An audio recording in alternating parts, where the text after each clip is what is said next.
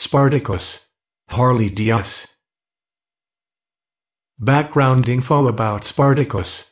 Spartacus was a Thracian gladiator who didn't really have any family, because he was captured and sold into a school for gladiator training. He was the major slave who uprose against the Roman Republic.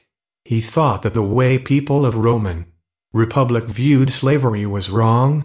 He escaped the gladiator school with 70 or more people to change the way they thought about slavery. Crixus. Spartacus. What law or social norm did Spartacus break and why? He was a slave leader who escaped in 73 BCE along with Gauls, who were Crixus, Gannicus, Castus, and Enemaus, and other 70 or more people who joined him. Uprising against Rome in war called the Third Servile War, or the Gladiators' War.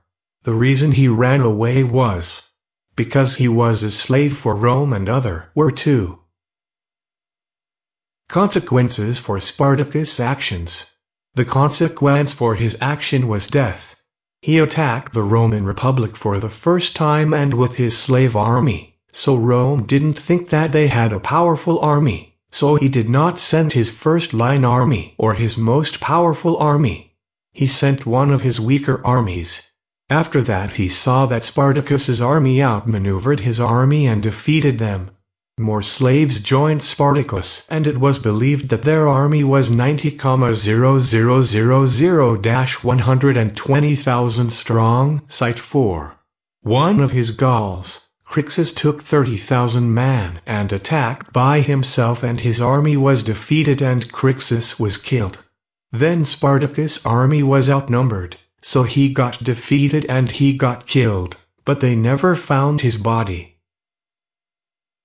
My thoughts/opinion.